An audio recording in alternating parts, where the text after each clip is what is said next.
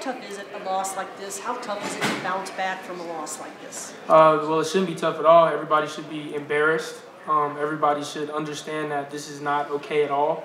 And right now, everybody should be trying to figure out how we can get ready to beat UCLA. You know what I'm saying? This game is behind us. It should leave a bad taste in our mouth, and everybody should be embarrassed. This isn't Sun Devil football. This isn't the standard that we want to play at or compete at. So we got to get back to work and finish. It shouldn't be hard at all. What's your sense of just how big the challenges are on offense when you're on your fourth quarterback and you're traveling 7 scholarship offensive linemen? Yeah, I mean, you know, it's tough. It's tough. But those guys, I feel they competed. You know, I'm proud of them. And in those situations, we have to stand up and we have to be great on defense. And we didn't do that today. But I know and I'm confident that we'll get back to work this week and we'll get it right. Jordan, throughout the lead up to this game, coach was talking about how Utah can really stand in the conference. Yeah. What did you see on the field today that agreed? Yeah, man. Same thing I see from them every time I've played them since I've been in college. You know, they're a program that does things the right way.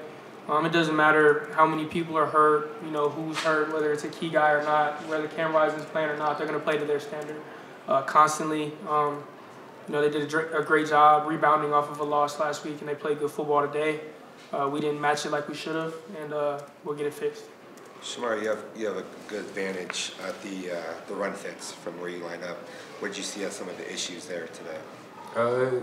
It really just wasn't. It was just a lot of mental errors on us, just as far as like fits and stuff like that. But you know, I'm like this defense. I'll rock out with this defense any time of the week. I take them over any team in the conference. So it's just, you know, we just gotta come back to work on Monday and just iron out the wrinkles.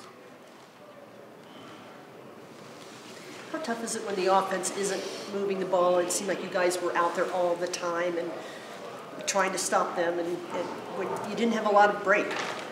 I mean, I really don't see it like that because, you know, as a defensive mindset, we expect them not to score at all. So, you know, it's just we can't really control what's on the other side of the ball. We can control what we can control, and we gave up 54 points, so that's just nah. Jordan, what can you do as like one of the team leaders to just make sure that the final 3 games are end on a much better note and you guys are putting forth the kind of effort and hopefully get the results that you guys are looking for? Yeah, I'll just say lead by example. You know, I gotta do more. You know, today we didn't do enough. You know, and I think that starts up top. You know, with myself and other guys who people look to, and you know, I gotta work harder. I gotta be better at practice and try to pick my teammates up. You know what I'm saying? We got more opportunities. We got more opportunities to play good football, and I know that we'll get it right. And I know Shamari is gonna work himself to exhaustion. I'm gonna work myself to exhaustion, and we're gonna get it right because this is not okay.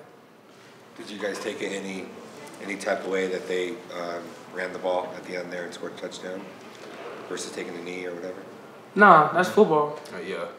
I mean, if we not hitting our right fits and stuff like that, if we didn't come out, you know, physically ready to, you know, stop the run and stuff like that, that's on us. You know. 100%.